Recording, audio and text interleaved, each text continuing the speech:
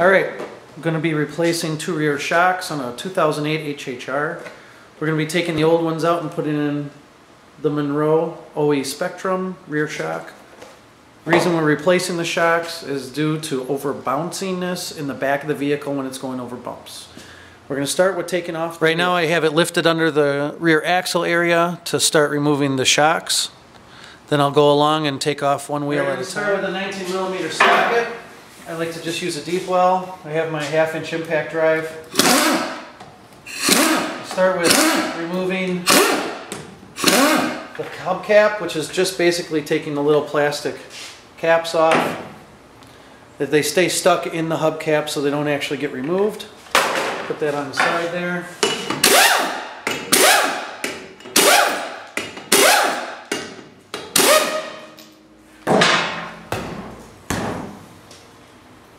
That's not coming off.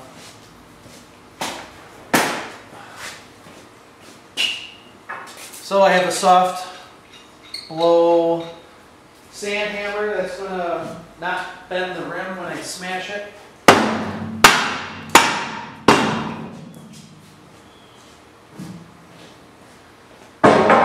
The northern states have a lot of salt and corrosion, like I say in my last video. So be prepared to have some tools to get these things off with. It's not just replacing some parts.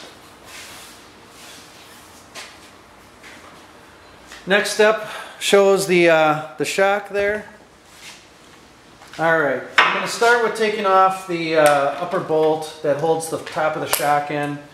18mm socket, 1/2-inch swivel usually is what I use. Just unbolts out. The bottom is going to be a 21mm socket. I use just a short. Same swivel extension.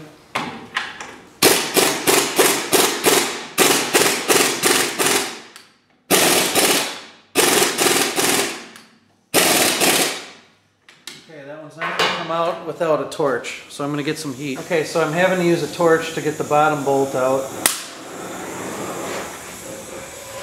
There's a nut on the inside,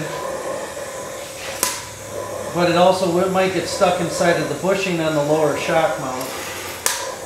Kind of typical to happen. Be real careful torching.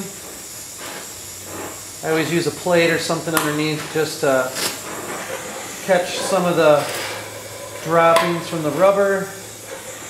And be careful because it's all open on the inside where there's brake lines. See if that little bit helped.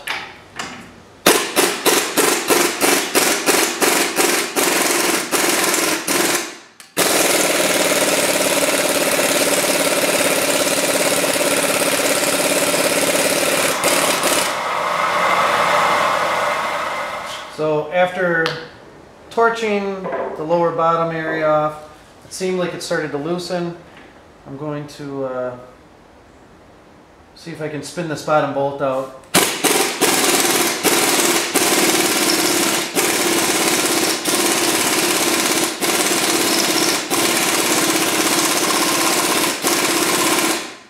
think we're going to use a little more heat.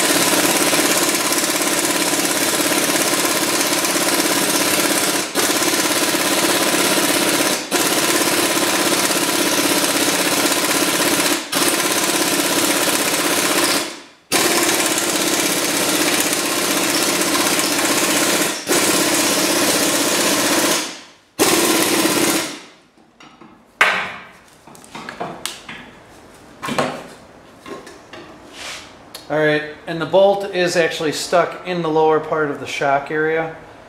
I'll have to figure out a way to press that bolt out or torch something and run a new bolt through. These bolts are specific to these vehicles though.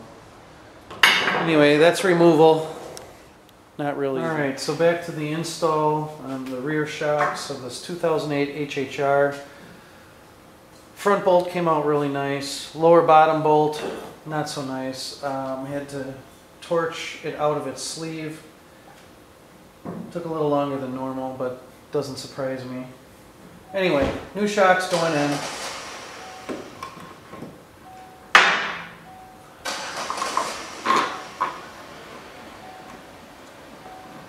I like to hand start everything first and put a little pressure on the bottom of the shock to get the next one up in there. I always tend to put a little bit of anti-seize. Try to line everything up by eye if you can. You'll see down through there.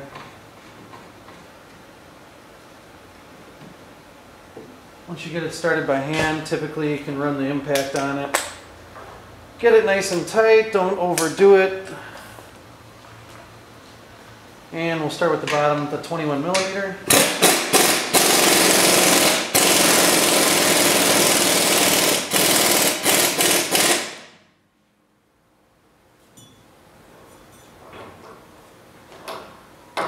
And just checking to make sure that looks good.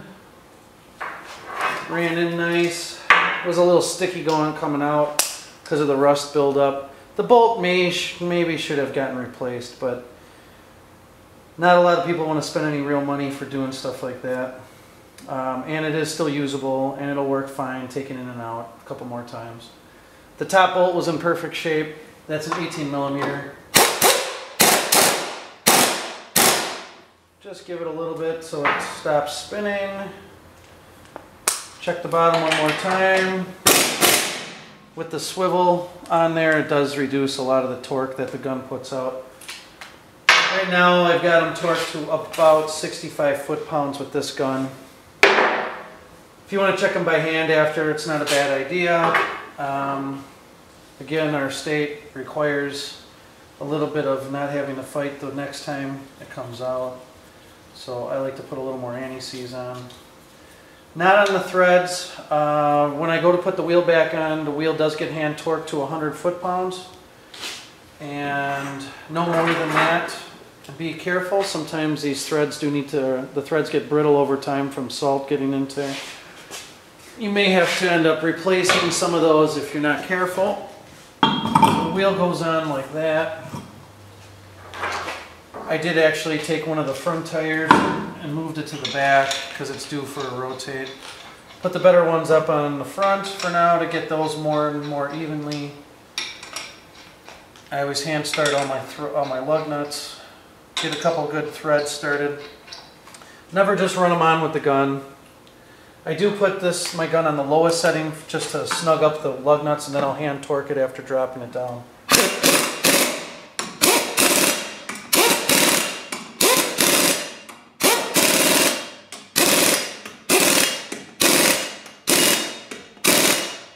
Should always do it in a 5-star pattern and always recheck them.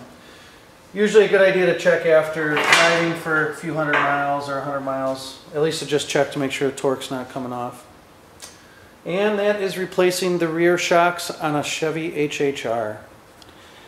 If you guys have any questions, you can always leave a message with me on the forum for YouTube.